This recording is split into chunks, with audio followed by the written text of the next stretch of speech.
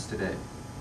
Then following those three departments, the next one we got was the Department of the Interior in 1849, followed by the Department of Agriculture in 1862 under Lincoln.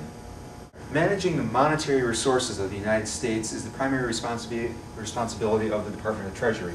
Remember, that's one of the first three original departments.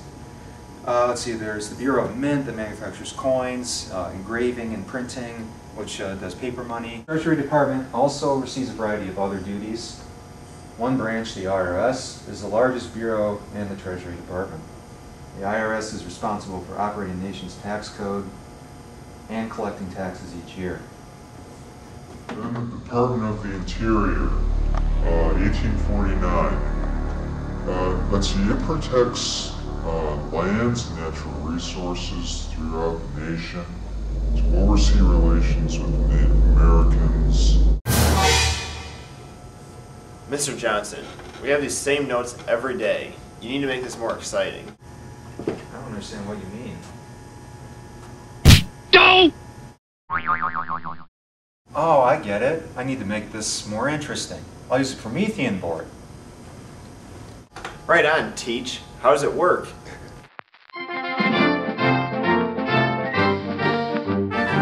Using the Promethean Board is very simple, class. I'll demonstrate using this content we've been going over already.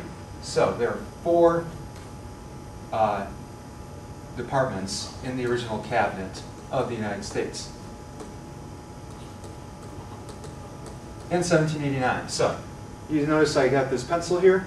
That comes from over here, and here, and here. This program is called Active Studio 3 Professional. It's very easy to use, very user-friendly. So using that example, originally there was, let's see, we had the Department of War, now called the Department of Defense. I'm going to drag this picture into the program. This was their logo. These I just got off the internet and dragged them right onto the desktop, and they drag right back into here. Add objects, and it shows up.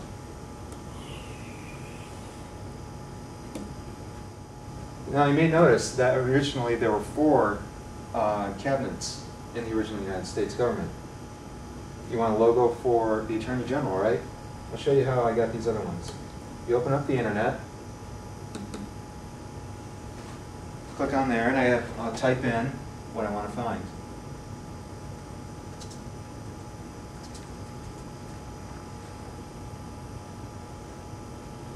And so I have these image results. There you go. See the full size? I can just use it the same way I would use the mouse. Now I can go back to my program and bring this in. Add objects, there we go.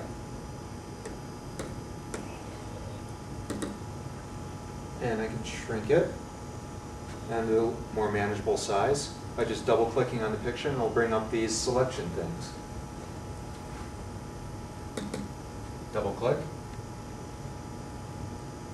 resize. And so let's say I want to organize these in a different way.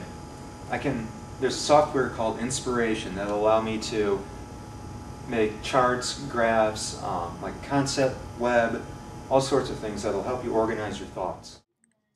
This is Inspiration.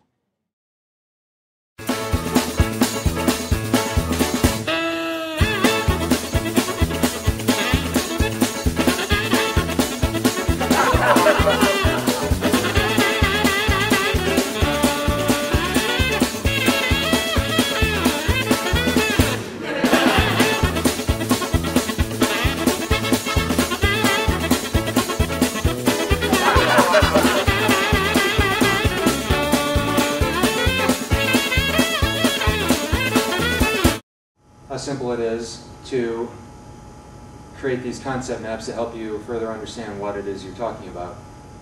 And that's the beauty of the Promethean board. It's just so simple to use everything because this pen functions exactly as the mouse.